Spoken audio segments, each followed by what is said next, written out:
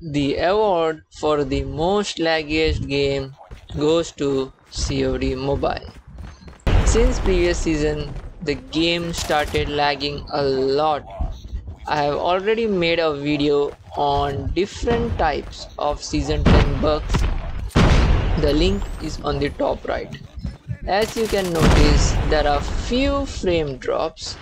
This is just a trailer. Picture to abhi baki hai mere dost. Because of this lag, I am not able to upload good gameplay video or, as you know, nuke videos. This video is not only about me, this video is about every player who faces this issue.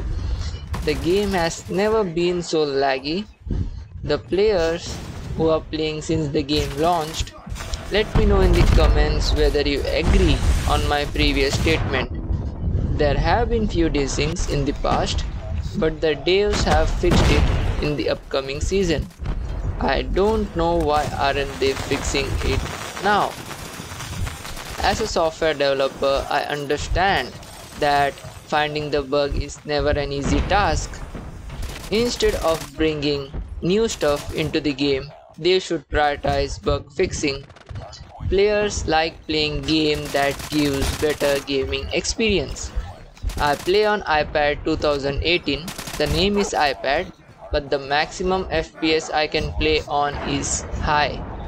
The game is lagging even when I play on medium FPS.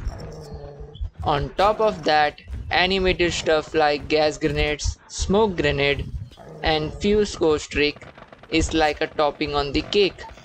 It makes the game even more laggy.